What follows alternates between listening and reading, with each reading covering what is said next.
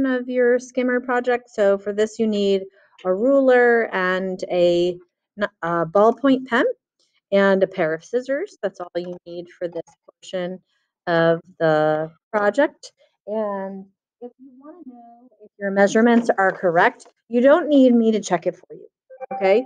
The only answer key you need is your ruler, and you can remeasure to check to see if your measurements are correct. The main body panel should be 11 inches wide, which is really easy because it's the full width of the paper. And these lines here, this means inches, this means inches, so this should be 4 inches wide, 3 inches, 3 inches from here. This is in inches. This is a half an inch, 3 inches to this dotted line here. And then the dimensions are all right here on this plan. So this plan is linked on Google Classroom.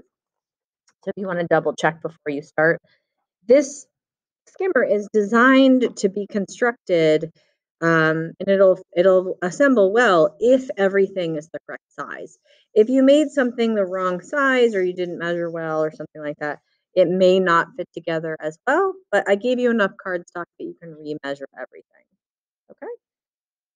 So the first thing that you're going to do is you are going to just note the dotted and solid lines on the paper.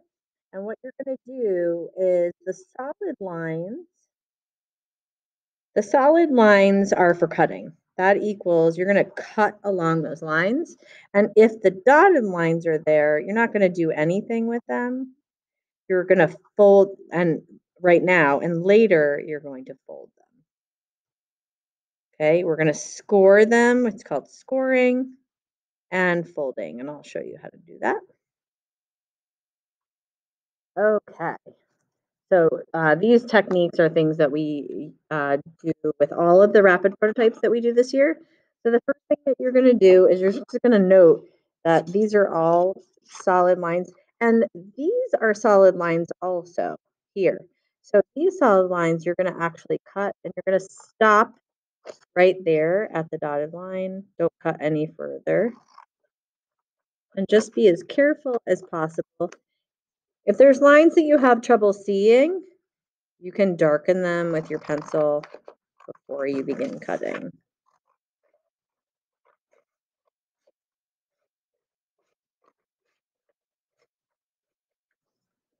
So there's my main body panel, and I can just put that aside. I'll do my first fin.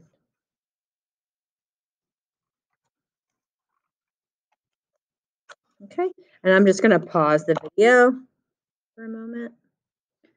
Okay, so I've got my main body panel and my two fins cut out. Now with my air scoop, it's just really important that I don't cut on this dotted line here. I'm just going to cut on those solid lines. So go ahead and cut out your air scoop.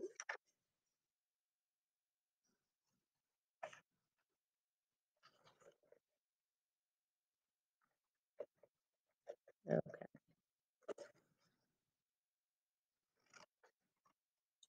Okay.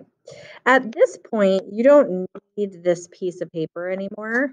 This is extra, so you can recycle that. So now we've got our air scoop, our fin, and our main body panel. Right now, what I'd like to do is I'd like to invite you, if you'd like to decorate the outside or the surface of your skimmer with a design. Remember, these are supposed to be race cars or a logo or your name or a design of some sort.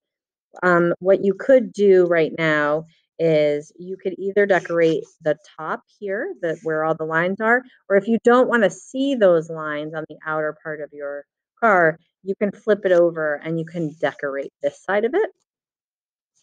With the fins, what you want to do, the fins are going to be set up like this. So you're going to decorate the sides of the fins that don't have any of the writing on them, and that will orient them properly when you've got if you want to draw on those.